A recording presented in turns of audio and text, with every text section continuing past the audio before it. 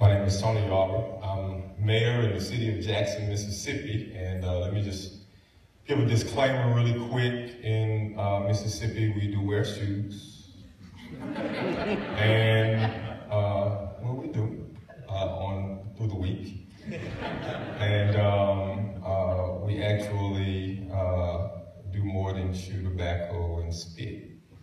But long story short, when I became mayor, after having served on the city council, I recognized quickly that a conversation about open data had to be held because my background is in education. So I was a school principal where everything we did revolved around data.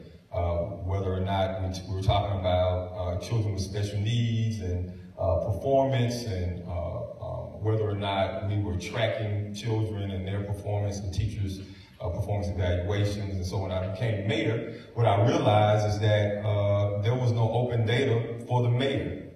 And most of the folks wanted open data for the citizens, but I realized that there was no real way for me to actually capture the work that we were doing.